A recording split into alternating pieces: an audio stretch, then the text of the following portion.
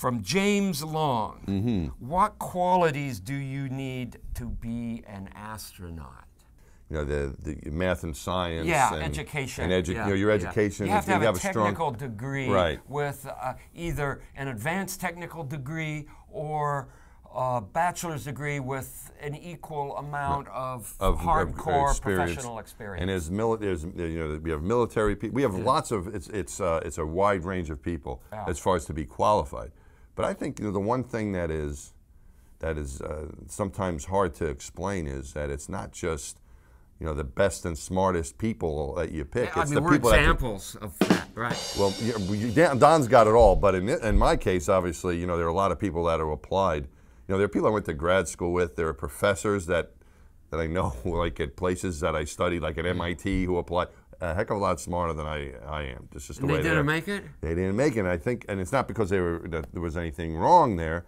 It's just you know, well, you know, you've heard maybe. I actually don't know why those guys didn't get picked. But I said one thing you do look for that's not necessarily on paper is being able to get along and work as a team player. True. Someone you'd want to be around. That's true, because you're going to be I'm not around saying with those them people for a weren't long like that. period of time, right, but I think in that's a small space. And that's what I think is, you know, being a good team player, being a guy you could trust your life with.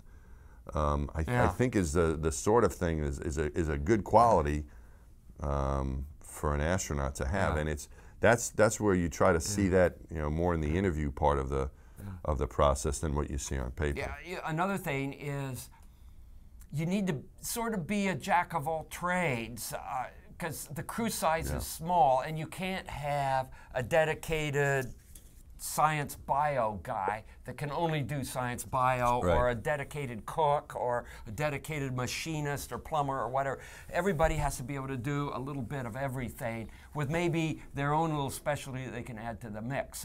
So you have to be well-rounded in terms of your skill sets to be able to function in an environment where you are in the wilderness, you're in the frontier, and you're with a small group of people, and you may need to do surgery, minor surgery on one of your crewmates one day, and then you need to tear apart a flow control valve in the carbon dioxide scrubber the next day, and then you're doing some complicated Marangoni experiment the day after that. Macaroni experiment? Marangoni. Marangoni, sorry.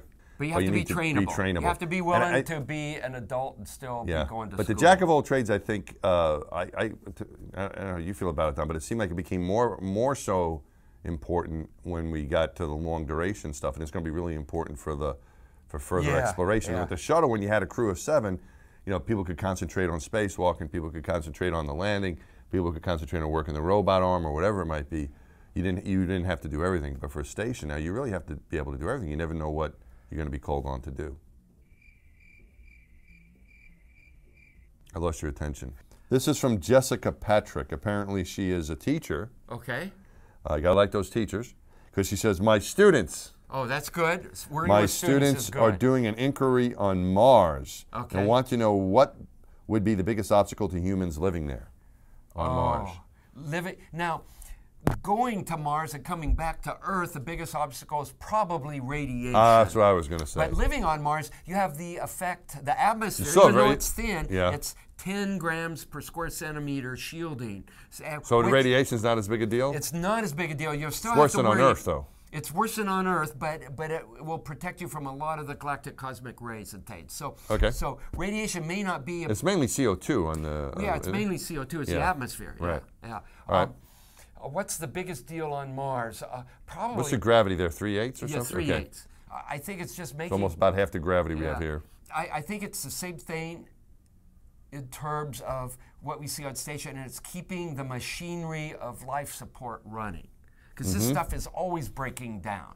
And it's because we're learning how to do it. And when you're going to Mars, it's going to be a long ways to get spare parts. So I think the hardest thing about living and working on Mars is going to be keeping your life support equipment running. Because you're so far away. So far away, and this equipment, because it's engineered by human beings, it's not perfect, and any kind of mechanism is going to be breaking down. And maybe after 100 years of living on Mars, we'll have something that's really reliable. But up to then, it's always going to be breaking down, and keeping it running is going to be a big deal. Okay, this is a good one. All right. I mean, they're all good questions. This is from Laura Austin.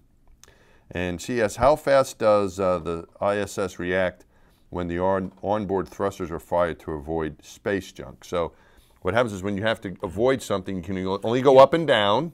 Right. And you can, and this happens, we're getting really good at predicting these things. We are. Right? So it's not, you know, you don't worry so much anymore. We haven't had a shelter in place for a couple of years. Yeah, the last time I think we had one was when I was on orbit. When you were there with Don, Yeah, when Dan was there? yeah. Okay. And Dan was the commander at the time? Yeah, okay. yeah. So you had to do a shelter in place, but I don't think Yeah. we've had one since then. So we're No, I getting don't pretty think good so. about finding these things early and then doing an adjustment. Then the crew may not even know about it, right? No, they always let us know. Always but, let you know, they're but operated if you're from the ground. From the ground, okay. Yeah. So knowing about it meaning that the ground will take care of it. Yeah. Okay, so, but what is it? I think the question was how does the station react to that? Okay. What do you well, feel? when you fire the rockets on station, you go from 10 to the minus 6 G, which is micro G, to 500 micro G.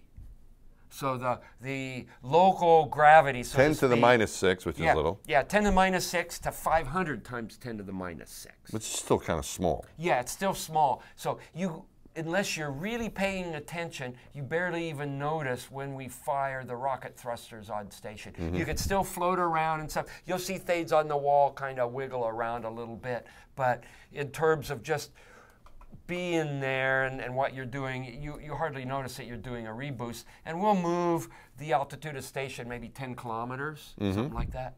So you do your you do reboosts normally. Yeah, So not just to once every avoid 3 stuff. weeks. So and you don't feel those. You know when they're coming? Do they warn you? Yeah, or yeah, something? they warn So you. And, even for the regular reboosts, not the avoidance. Yeah, even a regular reboost. So they'll always Right. give us a courtesy call saying, "Hey, we're going to do a reboost tomorrow And do morning." you notice it?